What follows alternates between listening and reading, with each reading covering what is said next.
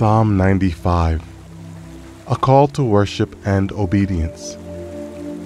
O come, let us sing to the Lord. Let us shout joyfully to the rock of our salvation. Let us come before his presence with thanksgiving. Let us shout joyfully to him with psalms.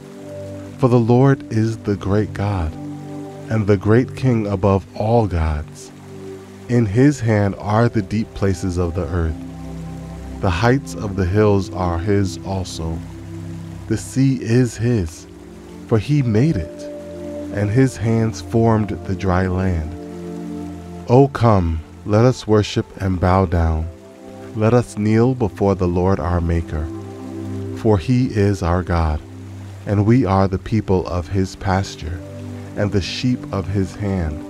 Today, if you will hear his voice, do not harden your hearts as in the rebellion, as in the day of trial in the wilderness, when your fathers tested me. They tried me, though they saw my work.